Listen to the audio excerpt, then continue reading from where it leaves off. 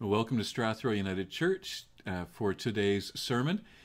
We had a live stream going this morning, but somebody forgot to turn on a button so that there would be sound. And I know that left a number of people, I guess, probably frustrated. So my apologies to everyone, but here's the sermon. And I trust that you're able to watch communion and from the actions know how to participate with us.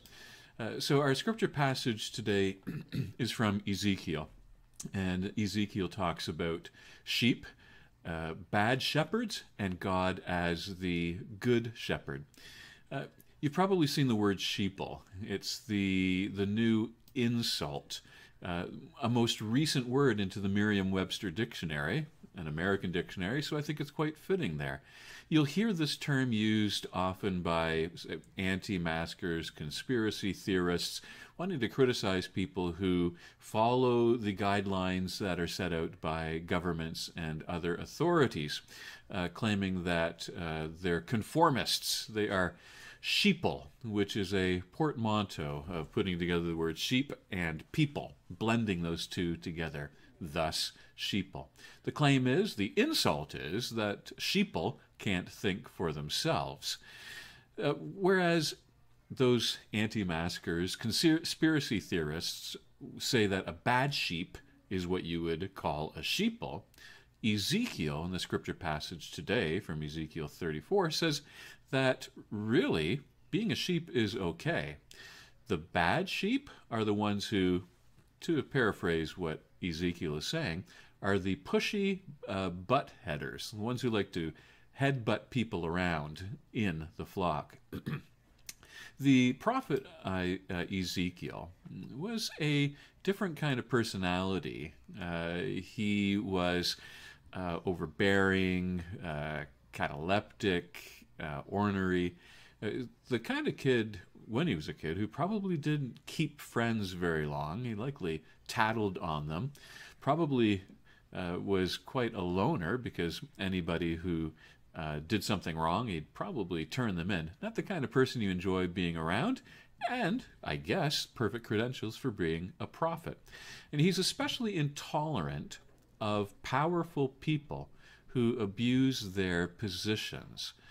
Ezekiel rebukes these powerful people, these people who like to headbutt sheep, to criticize and rebuke people who get off on being greedy. They get fat off of other people in the flock by pushing them around and taking what doesn't belong to them. And then, when they're done with them, they'll just push those vulnerable people out of the flock and scatter them. Ezekiel doesn't have much patience for that, and the word of God that he delivers to the nation and to the world, to us, is that God doesn't tolerate that also. What's a sheeple to do in response to such an insult? And there's something about this insult that I'm sure Ezekiel would have a sharp word about. It's the kind of insult, sheeple is, that you would hear from, say, a so-called libertarian. And I'm not against freedom, and I'm not against the idea that we want to liberate ourselves from any kind of master or power or principality other than God. But when you hear people who fancy themselves as libertarians using the term sheeple, they're probably sheep themselves. The idea of simply bucking the trend, going against the crowd, isn't necessarily being liberated or libertarian. It's more so being obstinate. It's being, you could say, somebody who is oppositional or even defiant. And you probably remember that kid growing up that, how did he decide what he was going to do? Just whatever he was told he wasn't allowed to. There's no critical thinking in that. There's no liberation in that. It's really just a bad habit. And to call people sheeple from that frame of mind places an unfair burden on them. It makes them think that their lives will only be meaningful if they can rise above break free from the flock, as though belonging to a community and to a way of life is problematic. Ezekiel wouldn't have anything to do with that way of thinking, that rugged individualism that really is just another way of living in isolation. Do you remember the story of lawn chair Larry? Back in 1982 in San Pedro, California. Before the incident, his neighbors thought of him as just a nobody, a conformist, someone who didn't stand out from the crowd. Larry, all his life, wanted to be a pilot, since his childhood.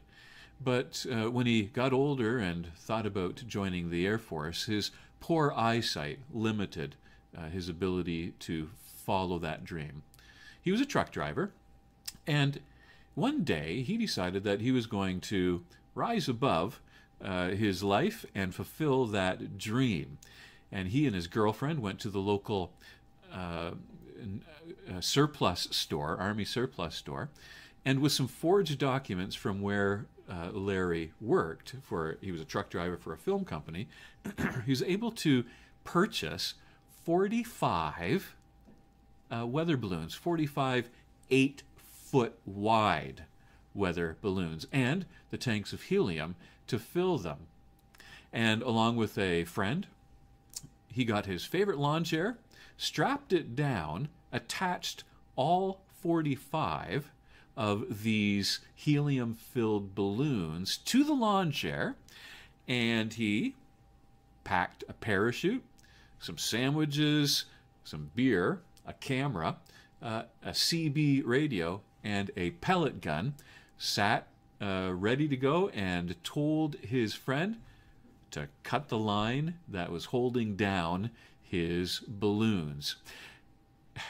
Larry didn't do his homework. He didn't stop to measure just how many weather balloons does it take to lift a man in his wheelchair? How much helium is going to do the job?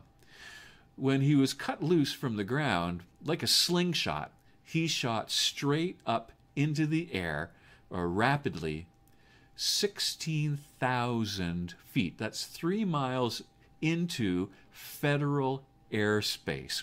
He white-knuckled it the whole way up, and the rapid ascent caused him to lose his glasses. He couldn't see anything except the blue skies around him. He had his pellet gun with him so he could shoot the balloons to help with his descent. But with that rapid slingshot climb 3 miles into the air, because he was just holding on for his dear life, he didn't dare grab his gun and try and shoot any of the balloons. So there he was, 3 miles in the air. It was overheard conversation, radio, between an airliner pilot and ground control. The pilot saying, "I see a man in a chair with attached to balloons at 16,000 feet. And ground control replied back with, "You have a man who is attached to a hot air balloon?" "No, I have a man in a chair with clusters of balloons." And you can see the picture here beside me. Larry thought that he would simply slowly drift out over to the Mojave Desert, where he could make his descent and call it a day. But he realized that his hands were starting to grow numb from the cold of being so high in the air, and his legs, that he better do something quickly. And more importantly, he was drifting out towards the ocean, rather inland toward the desert. And so he took his pellet gun and shot out a few of the weather balloons and lost the grip on his gun, and it fell to the ground somewhere below. But fortunately for Larry, he'd shot enough balloons that he started to descend slowly. He'd been up in the air for 45 minutes. His descent was towards power lines, And the emergency crews who were monitoring a situation just ordered the city to shut down its power in Long Beach. The whole city shut down so that he didn't fry himself when he hit the power lines. He made it to the ground safely after they got him down from the lines. And he was summarily arrested and fined $4,000, spent some time in jail. The fine was eventually lowered to somewhere around $1,500. He became a temporary celebrity, found himself on Letterman, was in an ad for Timex watch. And being a temporary celebrity, it's not all that it's cracked up to be. He wanted to be a motivational speaker, and that didn't last long. Being celebrity is like winning the lottery. It seems great at first, and then you realize that everybody just wants to consume you.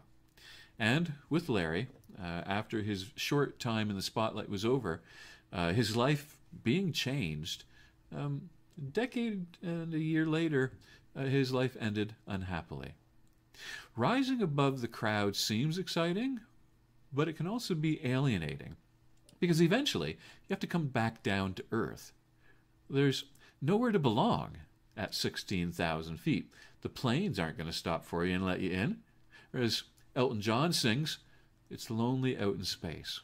And truth is, you may not fit in the same way when you return back to earth.